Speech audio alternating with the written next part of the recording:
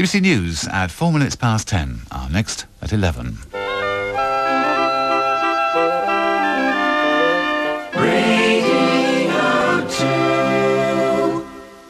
And now the first in a series of Sunday night documentaries marking the 75th anniversary of the BBC.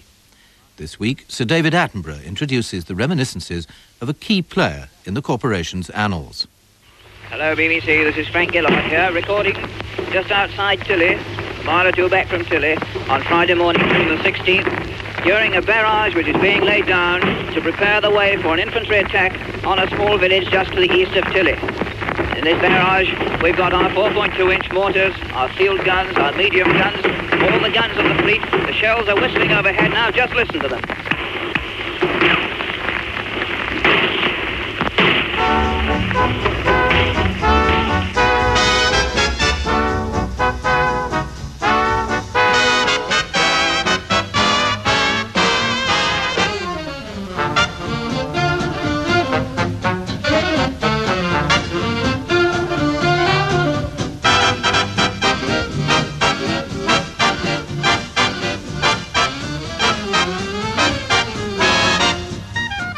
That was the voice of Frank Gillard, in perhaps his most familiar role, that of BBC war correspondent broadcasting from Normandy 53 years ago.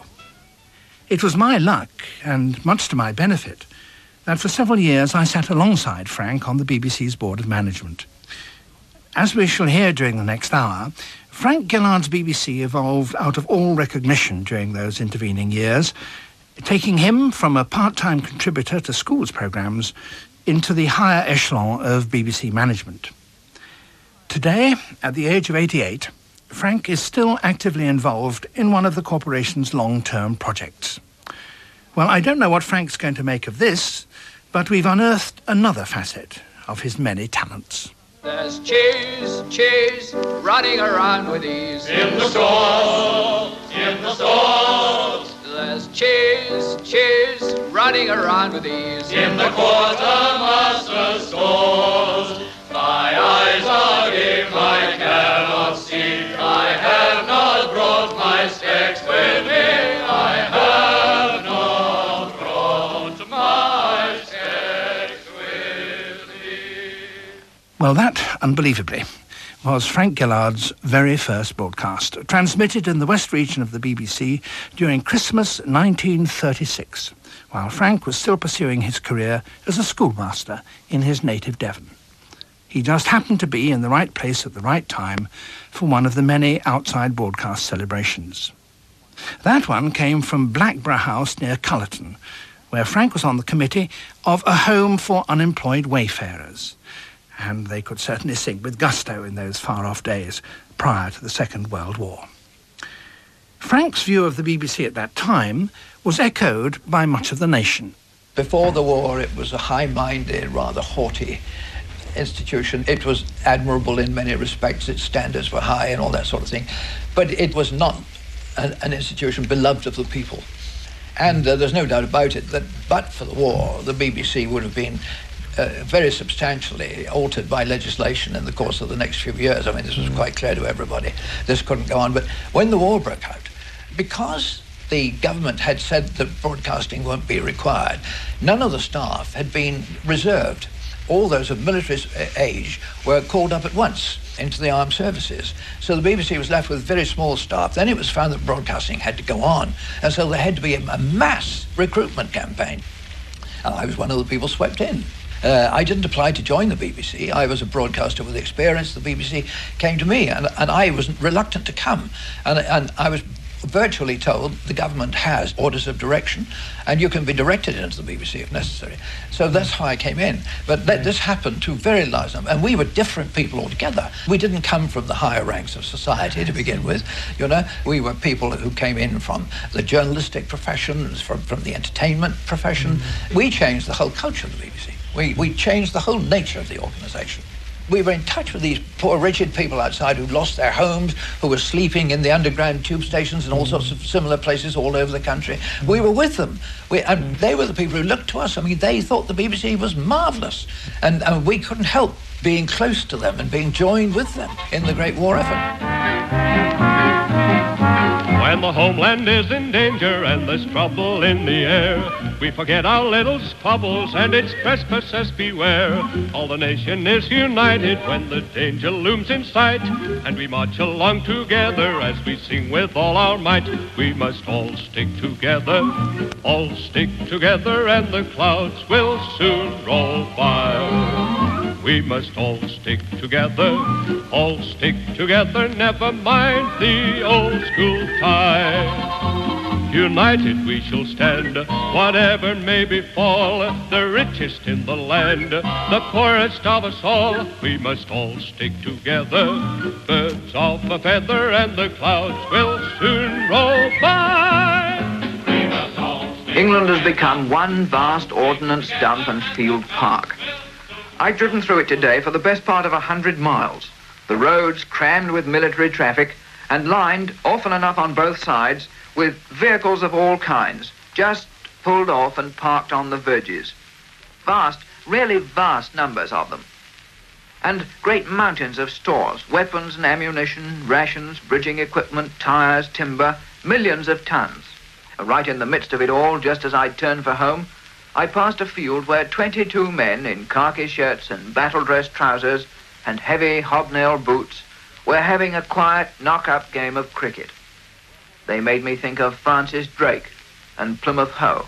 You see, the thing about the war correspondent life was that somebody, I don't know who, has said that for most people warfare consists of long periods of intense boredom interspersed with short periods of tremendous activity. But for the war correspondent, it's tremendous activity all the time, because every day you want to go where the action is. If you're doing your job properly, that's what you'll do. And that was the reason why there were more casualties in the corps of war correspondents than there were in any other unit in the war. Because we always, every day, if we were doing our job properly, tried to get to where the action was taking place. And that's the sound of a British tank as it drives its way through the rubble on the street of Catania. The rubble is a demolished house which has been blown up by the Germans before they left the town, and the rubble is strewn right across the mouth of a side street. And now our tanks are slowly driving their way through. You heard the first one. More are coming up. Here they come.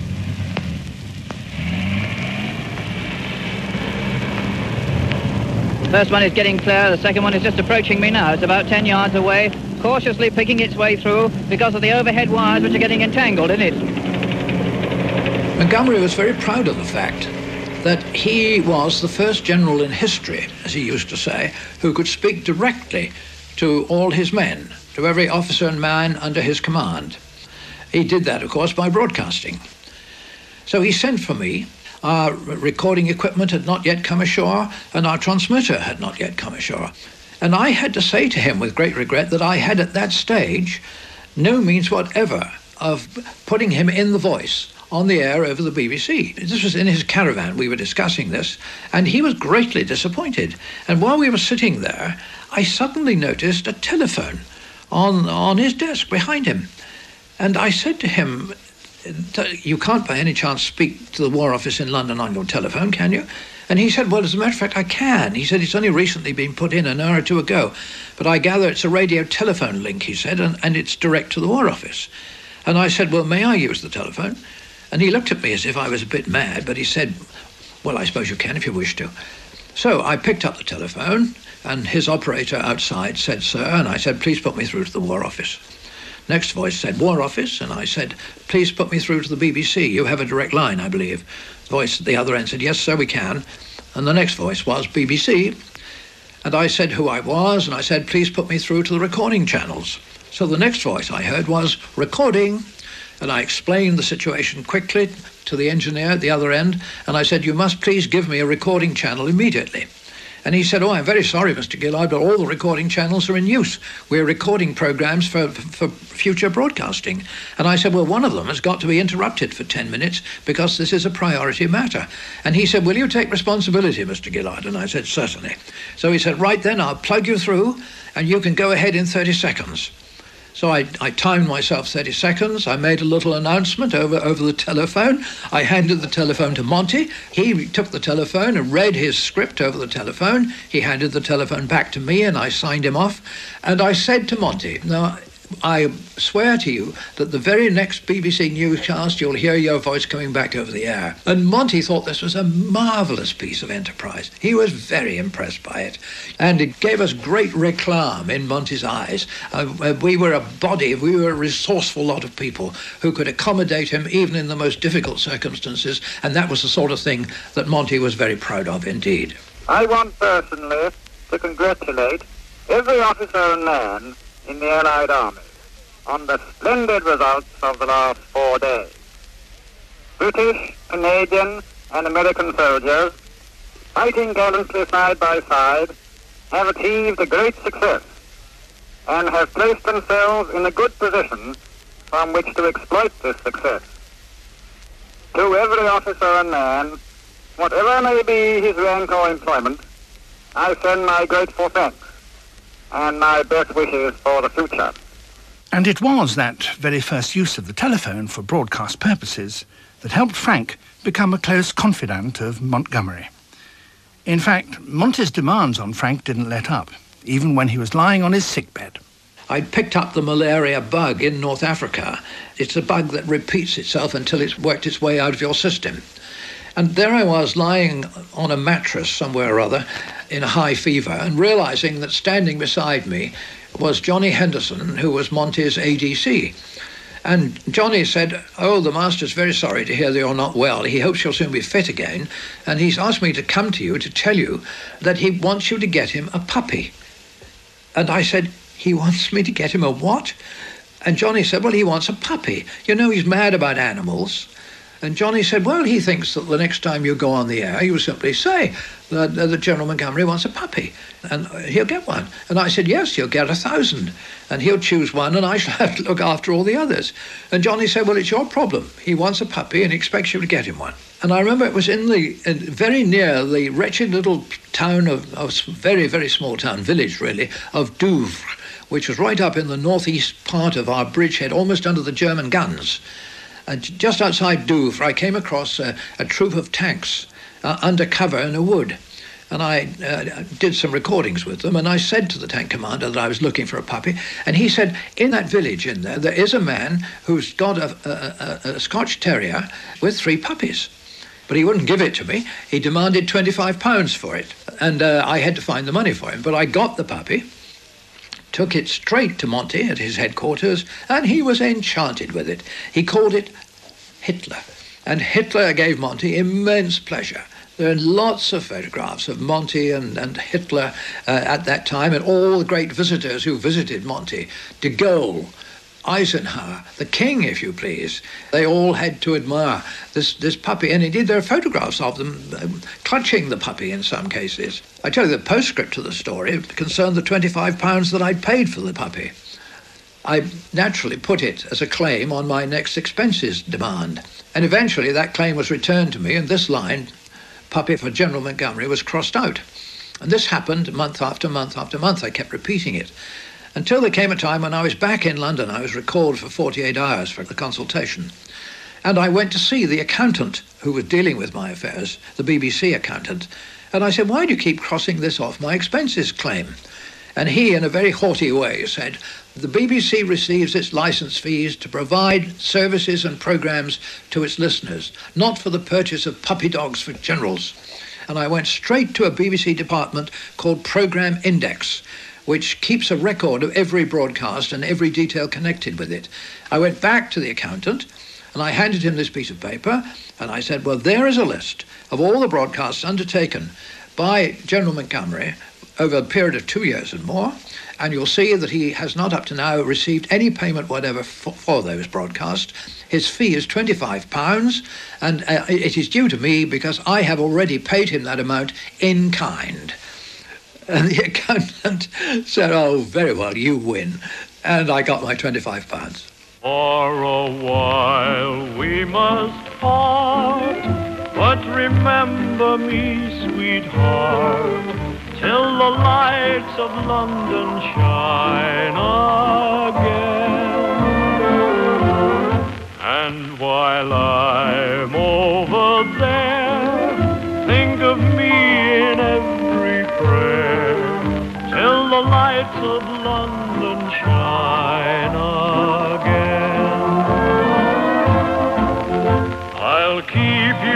picture near me, a tender souvenir. Now hold me close and kiss me, and may God bless you, dear. Don't you cry when I'm gone. Wear a smile and carry on till the lights of London shine again.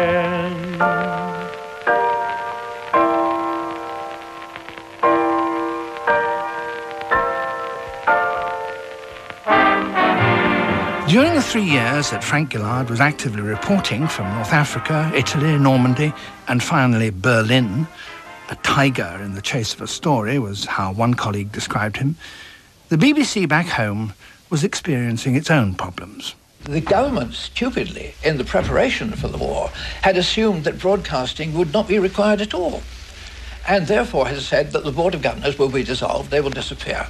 In the end, they were persuaded to retain the chairman and the vice-chairman. The chairman was Sir Alan Powell, and the vice-chairman was this man, Millis. Millis and Powell were confronted by the problem, of course, of dispersal. When the war broke out, the staff was dispersed, as planned, to Bristol.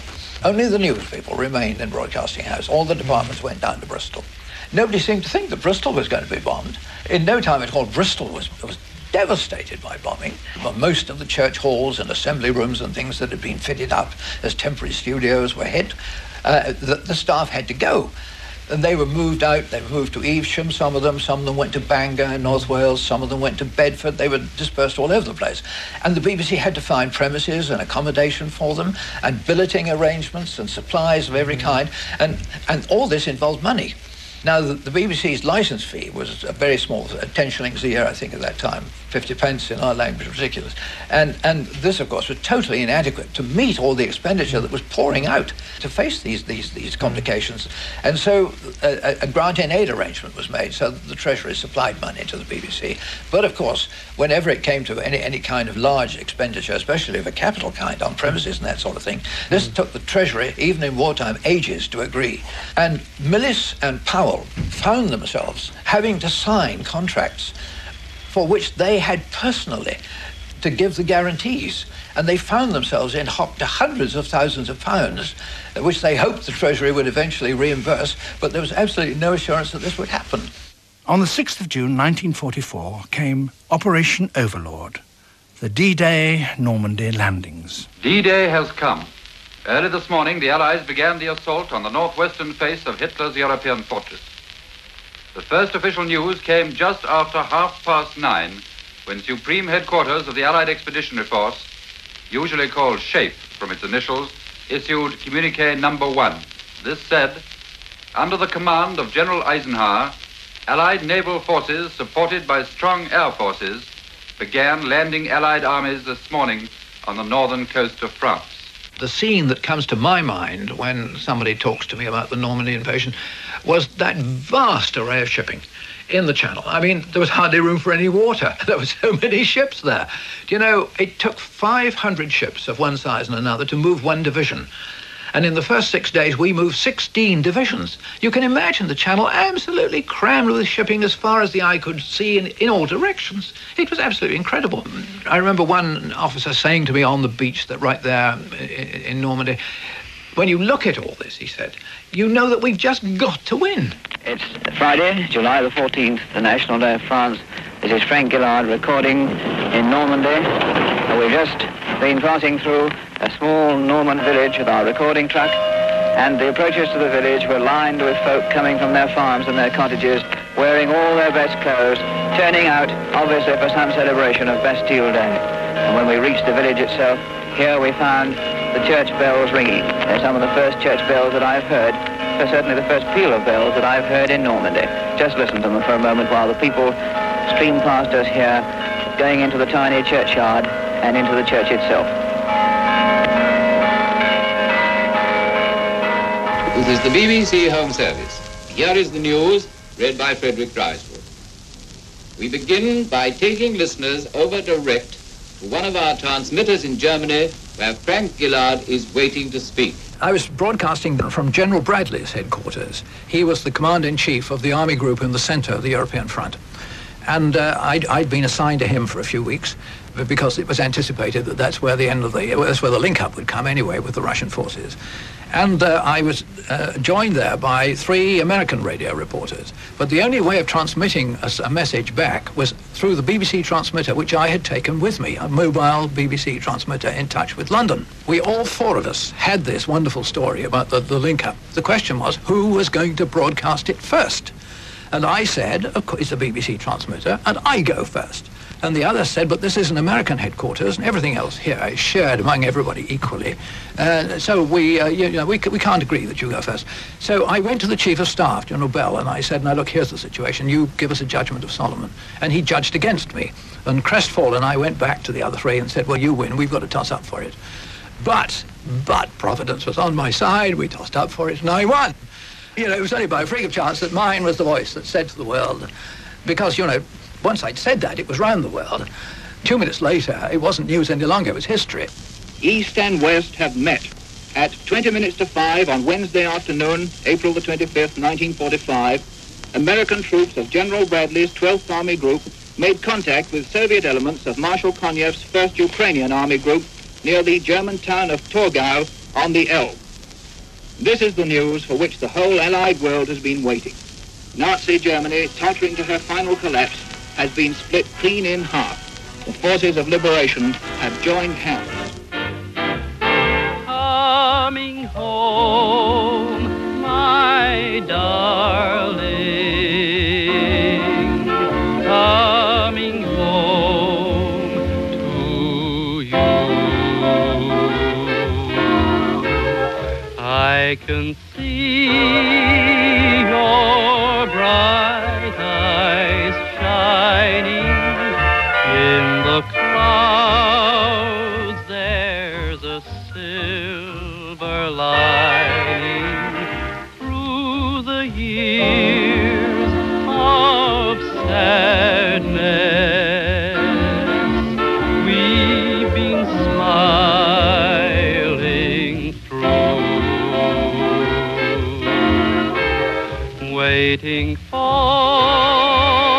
the day when I'll be coming home to you. Following the end of the war, Frank Gillard returned to the BBC at Bristol and very soon became head of programmes for the West Region, a quite enormous area which stretched from Brighton to Land's End.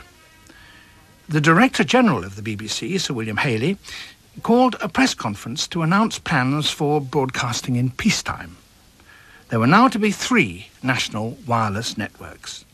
The Home Service as the flagship, providing middle-brow programming, the Light programme offering continuous entertainment, and alongside these, a completely new network, the Third programme, aimed at the discriminating listener and covering the arts, science, experimental drama and music. The press, however, were more interested in the fledgling television service that had been put on hold when news of the war had been announced. And Haley's reply to that was that television, and I quote, would have to wait its turn in the national queue. Haley should have explained it in more detail because it was thrown back in his teeth over the years that followed with the allegation that he was not interested in television. That was not true. Radio had been there before the war. Radio had been there through the war. Radio had a great array of facilities and resources. It had transmitters, it had studios, it had equipment, it had all those things. It had outside broadcasting facilities, everything that was necessary to provide extensive services. Television, on the other hand, pre-war, had been on a very experimental basis, operating only in a limited way for an hour or 2 in the evening in the London area.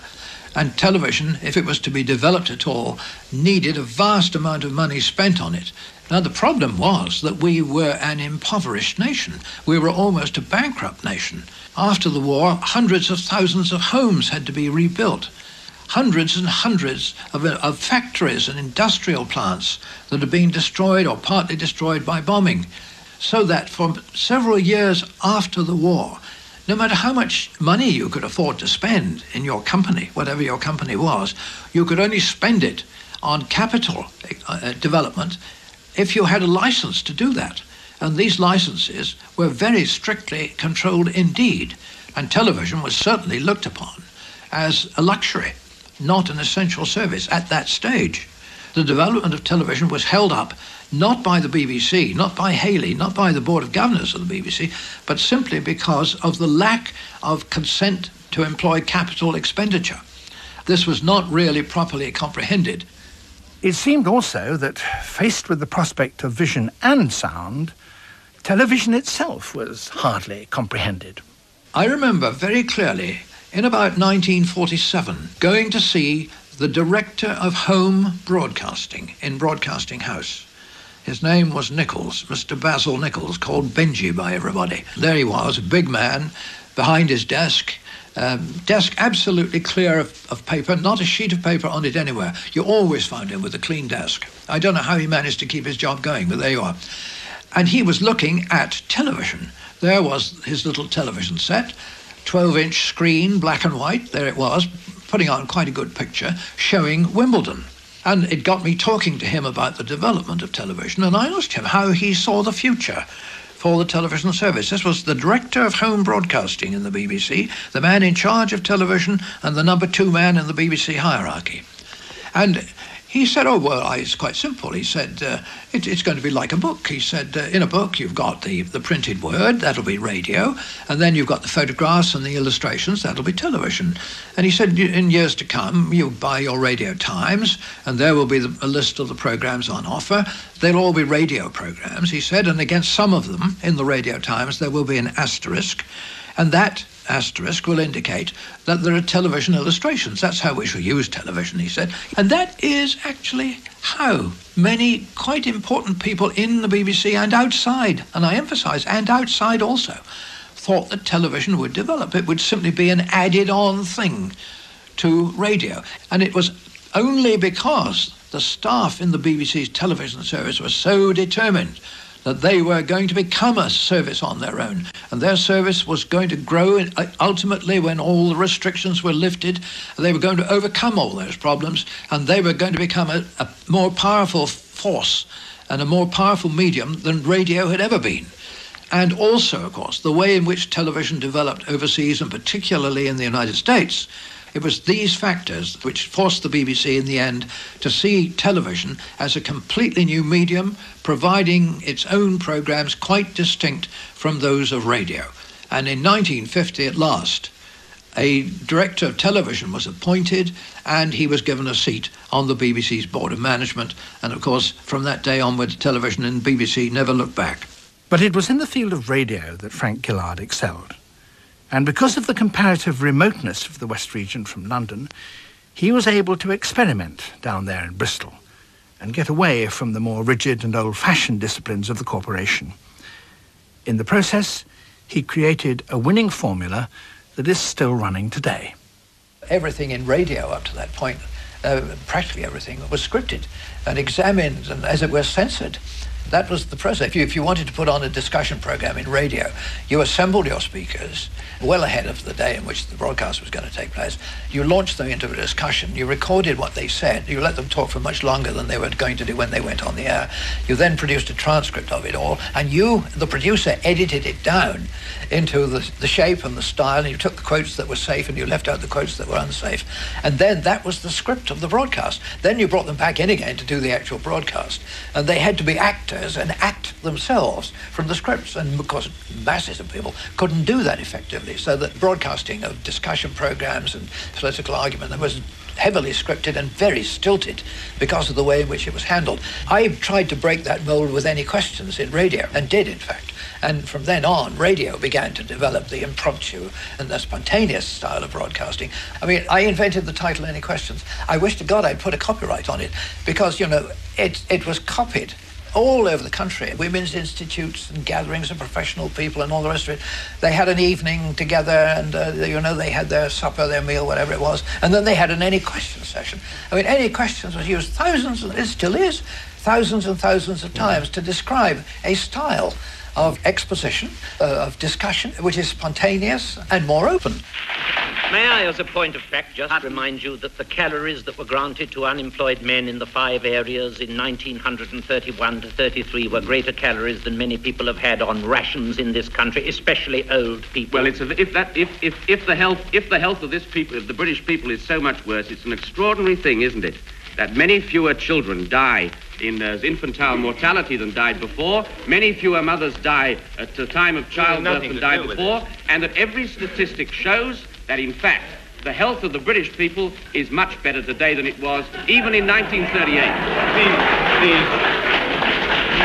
Now, look at the children. Ladies and gentlemen, this is where I'm going to butt in. No, we've thrashed this question till it's very nearly dead. And I think from what I've been hearing that none of us here need worry, it won't happen in our time.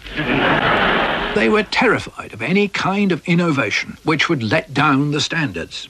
And if a thing was scripted, it could be polished and every word could be looked at and improved upon and so on. Lots and lots of people would advise on it. Whereas if it were spontaneous, you might get all sorts of crude statements going out over the air. You might get all sorts of rather vulgar things said. You might even have to apologise for some of the language used. You know, this is all going to be a letdown for the BBC, which is rather proud in a dignified way, and a slightly pompous way, to tell you the truth, of the standards it had built up. You're listening to Frank Gillard's BBC, with me, David Attenborough, here on Radio 2. Although Frank Gillard's official position within the BBC was to supervise the West Region's programming, he was also frequently called upon to cover royal events, both happy and sad. In 1947, while accompanying the monarch on an important state visit to South Africa, poor Frank had to fill in for an hour and 10 minutes when a banquet in Cape Town overran and the timing of the King's speech didn't go quite to plan. 5 years later, Frank was one of the 3 BBC correspondents chosen to travel with Princess Elizabeth and the Duke of Edinburgh on their 1952 Commonwealth tour, the one that ended so abruptly in Kenya with the sad news of the death of King George VI. Here is Frank on one of the happy days, reporting from outside Buckingham Palace on November the 20th, 1947, the day of Princess Elizabeth's wedding. Well, here at the palace, we're waiting for that moment for the arrival of the carriage procession of the bride, and I'm looking from my position here at the foot of the Queen Victoria Memorial. I'm looking through into the quadrangle, and there, right across on the far side of the palace, I can see a white figure, and I think it must be Her Royal Highness about to come and enter her coach with His Majesty the King for her drive to the Abbey. Meantime, the crowd out here, as you can expect, is absolutely on tiptoe with expectancy. Away over on the right, they've completely broken through the police cordon. They swarmed across the road, and it's quite hopeless for the police to attempt to get them back. And there are the orders, and there is Her Royal Highness about to enter the coach. And again, we shall hear, I think, the national anthem.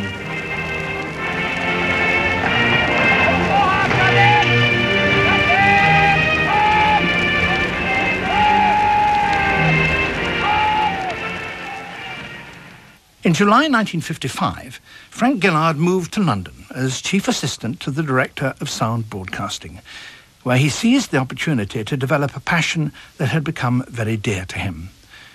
In the early 1950s, VHF, now more commonly called FM, had opened up the prospect of many additional radio channels. Frank's years spent serving the BBC's West Region had given him a sense of the importance of local broadcasting, the provision of news and information to the local community by the local community, and not from London. And we reached the point only 2 or 3 years later, by 1958, at which the top hierarchy of the BBC was prepared to say, all right, let's see if we can go ahead with local broadcasting on a VHF basis. Let's put in an application to the post office. And this was done in the late 50s, and the post office, not unreasonably, said to the BBC, we're interested in your proposal, but we cannot approve it.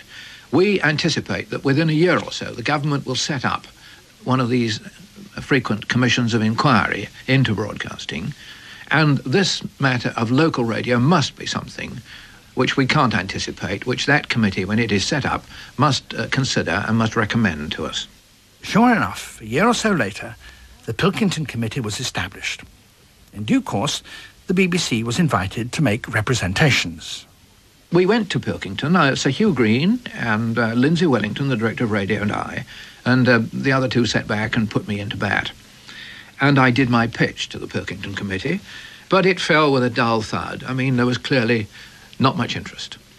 Now, I was alarmed at this, and I therefore got hold of the list of members of the Pilkington Committee, and one of them lived in my region. This man was named John Shields, and he was headmaster of the grammar school at Winchester.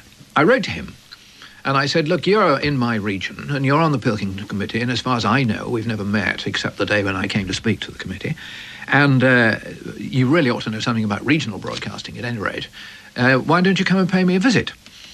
And he replied and said, I'd love to. I'm a schoolmaster, but I've got a half-term weekend coming up, and I'd like to come and spend that weekend with you in Bristol. Is that okay? So he came and he stayed with me over the weekend, and I preached regional broadcasting at him, and of course I really, really hit him as hard as I could over local. And I was asked to come back in the company of the chairman of the regional advisory councils, the English advisory councils, that's Midland and North and West, three of them. And my chairman in the West was an admiral, Admiral Sir Mark Pisey, a very quarter-deck gentleman indeed, great friend of mine. And I pumped him as full of local radio as could conceivably be imagined in the weeks preceding this. And I also went around and saw the other two and got them wholly on my side. So that when we went for the second visit to Pilkington, I not only held forth myself, but I had this great reinforcement of these three, including Pisey, the Admiral, who thumped the table at them and said it would be a crying scandal in the country if they didn't take this case seriously and recommend the introduction of local radio.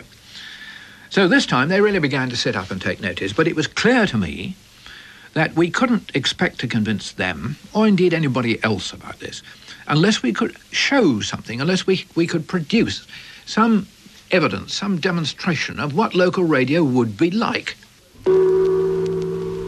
This is your local BBC station serving Bournemouth, Christchurch and Poole.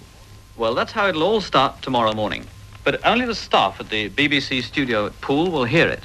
But this is an exercise. It's all being taken down on a tape recorder, but none of it will be going out on the air. The idea of it all is to show that it's possible to put on a week of local broadcasts. So far, the BBC have done it a day at a time at various places. It's expected that the Pilkington Committee, which is considering the future of broadcasting in this country, will be hearing some of the recordings later this month. Then I let the Pilkington Committee know that we had this stuff and perhaps they'd like to hear it. And Sir Harry Pilkington, as he then was, decided that they would, and decided that they'd like to hear it in an informal setting, which was marvellous for me. The great thing about the informality was, you see, that I could now speak to the committee as I wished. If you appear before them in a formal way, you can only answer their questions. And if you deviate from the questions, Pilkington quickly said, that wasn't what we asked you, Mr. Gillard, you see. And often, therefore, you didn't get the chance to punch home what you felt was really important. Hugh Green came with me and Lindsay Wellington, and we all agreed afterwards that it really obviously went down extremely well. We didn't know how well for another year when the committee reported, and there in print was the finding, the government should agree to the introduction of a local radio system in Britain. The committee had been impressed by the evidence put before it. It should be run by the BBC. It should be paid for out of licence revenue. This was 1962, August. And there it was. I mean, that really was quite a triumph, because they had started totally agnostic, and we'd been able to win them over. But then the government said, oh, well, the BBC's got so much else on its plate. Look, we're saying it should introduce a second television service. We're saying it should get into colour television, and so on and so on. Let this local radio thing wait. We don't see any evidence in the country that people want local radio. Well, of course they didn't, because people in the country can't kick up a fuss and create a great demand for something that they've never experienced and of which they have no idea, no concept. Well, in fact, local radio had to wait several years before finally going on air. Radio Leicester, the first BBC local station, finally hit the airwaves on the 8th of November 1967. Frank Gillard had been appointed Director of Sound Broadcasting in 1963 and found that everything in the garden was far from rosy. To be quite fair, I found it in the doldrums. And certainly this was the kind of message that I got from Hugh Green and from the board, and that it was time somebody went in there and did something to waken up radio and generally speaking, to redecorate it and refurbish it. That was easier said than done, because financially we were in a desperate condition. There was no spare money there at all. And the only way of making advances in one direction was to cut back in others. Perhaps the biggest furore that Frank generated was from his decision in 1964 to axe this. Good morning, officer. Do you think you could do anything with this lamb? He seems almost too overcome to speak. No, come, my poor lamb. What is it? Come, tell Uncle Ernest. I mentioned I'd partaken of sausages for breakfast, and he immediately began to carry on like this. Oh, Mr. Master, did you eat all the sausages? Why, yes, certainly, my lamb. And very fine they were. Oh, Mr. Mayor, then you've eaten my friend Dennis. Oh, bad.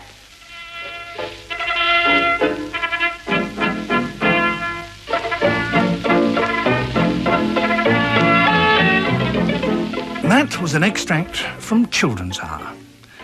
But by then, nearly all children had simply stopped listening. And by far the larger portion of the programme's audience were grown-ups.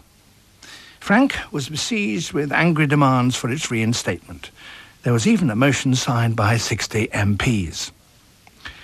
The repercussions of Frank's axing of Children's Hour persist to this day. When Radio 5 was first launched, it carried a substantial amount of children's broadcasting, but this subsequently disappeared when the station was relaunched as a 24-hour news and sports network. Frank was also observant enough to understand the growing importance of pop music to young people, the provision of which was stymied by restrictions placed on the corporation's use of commercial gramophone recordings. The situation which I inherited was that we had 27 hours of needle time allowed us for all purposes per week. And of course, needle time is under the copyright control of the record companies. They were prepared to concede a lot more, provided we paid for it. But the Musicians' Union would not. And the Musicians' Union flatly refused a single extra hour of additional needle time. Well, I felt this had to be brought to a head.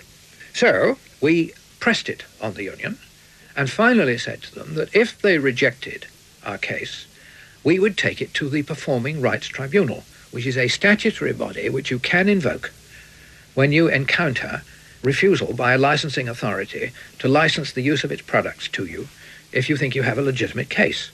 Now, we couldn't proceed against the Musicians' Union at the tribunal. We could proceed against the record companies. But the record companies would say, we're perfectly willing to give these people the needle time. It is the Musicians' Union who won't. And we would get a ruling from that tribunal that the union couldn't ignore. Well, the union brushed this aside because they thought we were bluffing. And in the end, we got a date fixed for a tribunal hearing. The tribunal was mobilized. We got all our paperwork done. And the union began to realize that we meant business. About 10 days before the tribunal was due to sit, the union began to say, well, can't we have one last shot at resolving this? And Arkell and I said, right, certainly. This was on a Friday afternoon. And we said, we'll start with you at 10:30 on Monday morning. And will we agree that we'll sit there day and night until we come through with something? So, okay, that was how we did it. And we started in Arkell's office at 9:30 on the Monday morning. We took about 6 hours a night off, or 7 hours. You know, we went on to the small hours and then started again at 9 o'clock in the morning.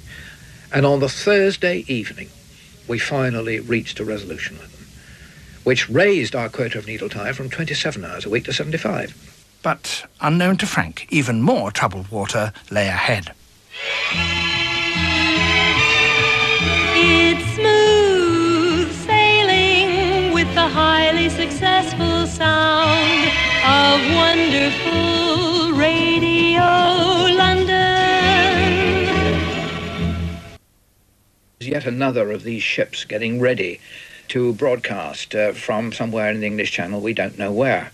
Now, in the past, these things had come and gone. They'd had their brief day, they'd never been very successful, they'd been no more than flea bites, the BBC disregarded them. So we all gave a happy little laugh and we went off to our lunches. Little did we know, because this was the beginning of the really big pirate attack on us.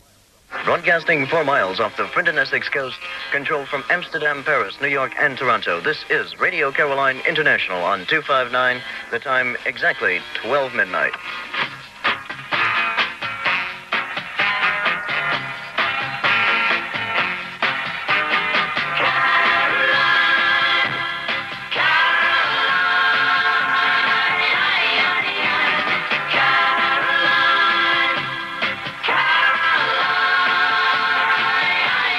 We, of course, wanted to shut down these pirates. We put all the pressure we could on the government, but the government, wasn't going to be bothered by a little flea bite like this.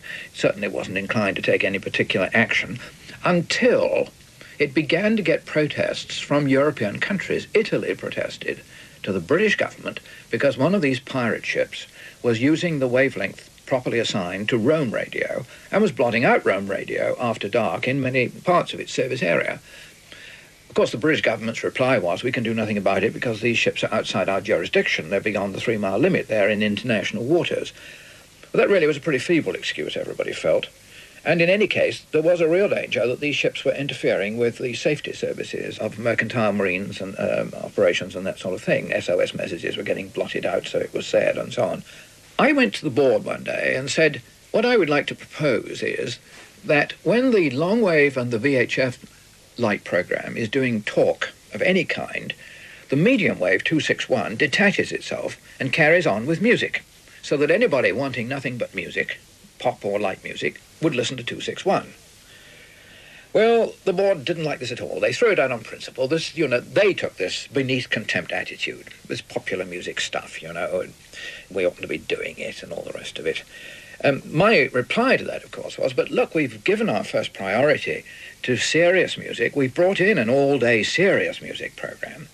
It's only fair that the much larger audience that wants light music should now have our attention. But at this stage, the board really wouldn't listen to me. They bounced me out. I never got such treatment from the board before or since, but they just bounced me out. And I was really rather hurt by it. And it was quite clear the board was wrong. So one had to go back to them with Hugh Green's backing, support. And I went back this time with a new strategy. And I said, look, something's got to counter these pirates. They'll go off the air sooner or later by government action. Something's got to replace them. If we aren't doing it, the government will look to somebody else to do it. And I put to them a stronger proposal about 261 this time, that we should take it away permanently from the light program network. And we should establish it as a network on its own and make a fourth program out of it. And this time, rather reluctantly, they agreed. And so we sent this proposal to the Postmaster General, who was Ted Short, which led in the end to the introduction of Radio 1.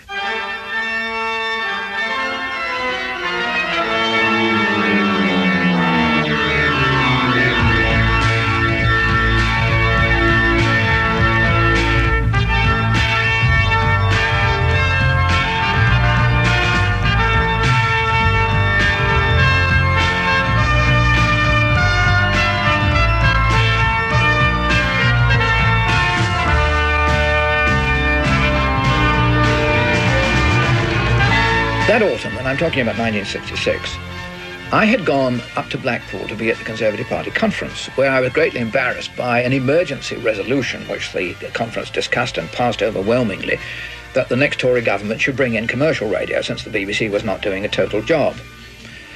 And hardly had that finished at Blackpool, then I got an urgent message from Hugh Green to return to London, and I came shooting back here. And he said to me, look, I just found out that this draft white paper which Ted Short has put to the Cabinet, and which in principle they've approved, though not in detail, contains, would you believe it, a recommendation that a completely new broadcasting authority should be formed for radio, that it should operate a pop music network and all local radio, and it should be paid for out of advertising, but on a non-profit basis. So what do you think of that? And of course I was very dismayed by it, and so was Hugh. I mean, he really was very upset by this. So what we did was this. We just leaked this little bit of private information to all our friends. We leaked it to political groups. We leaked it to educational groups. We leaked it to municipal groups, to social groups, to all the people, in fact, who we thought would be alarmed about this, and even to the unions. And as a result of this, we got them all geared up to go one after another to the Postmaster General and to say, look, we hear that this is what the government is thinking of, and it would be a grave mistake. We're not going to support you on it. And there's a story I'm told is perfectly true, that Ted Short had been to a meeting with a group of protesters. I don't know who they were, educational people, I think, university people, I believe. Anyway, as he was walking back from this protest group to his private office with his private secretary, he said to his private secretary, well, I think I've heard from just about everybody on this now, except the 2 archbishops. And when he got back to his desk, there was a letter from the 2 archbishops requesting that he meet them on this subject. So we really were very effective in our propaganda. Just for fun. Music, too much. And good morning, everyone. Welcome to the exciting new sound of Radio 1.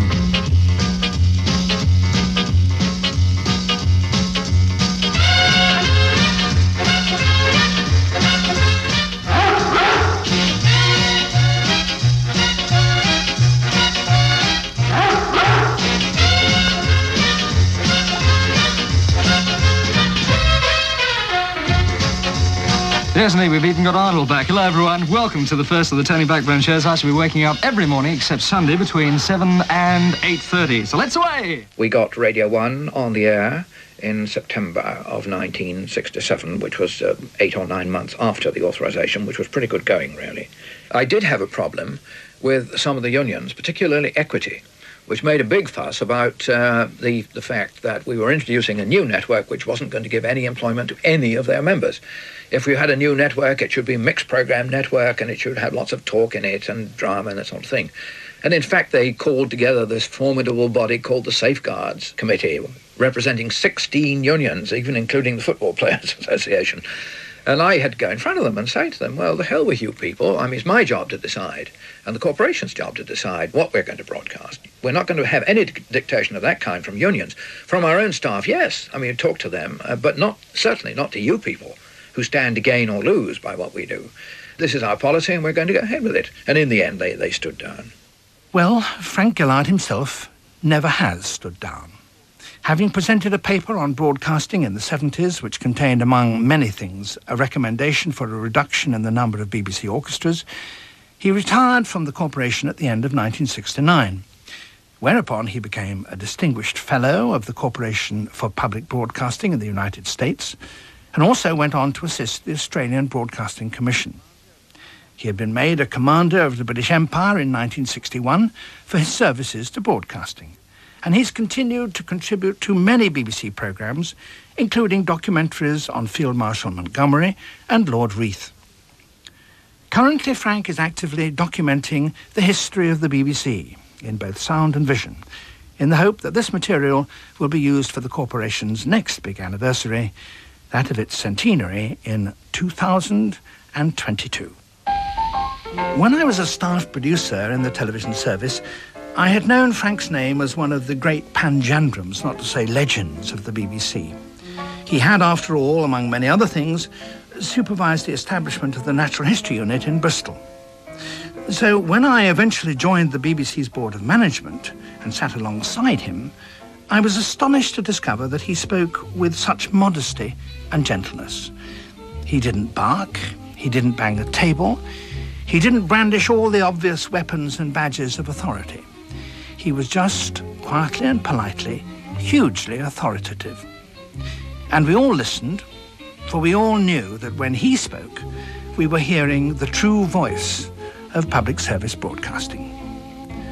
Frank Gillard's BBC will be around for a long time yet.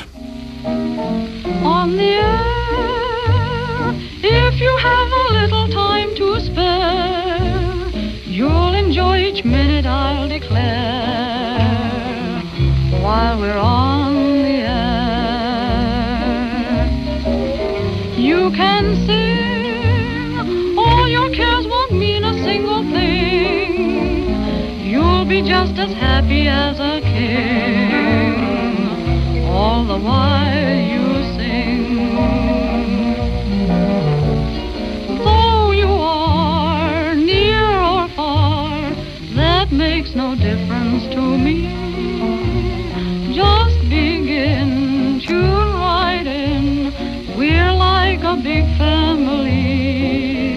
On the air, greetings everybody everywhere. Just 1 hour of happiness we'll share while we're on the air. You've been listening to Frank Gillard's BBC, presented by Sir David Attenborough. The programme was researched and written by Stephen Pattinson and produced by Anthony Wills.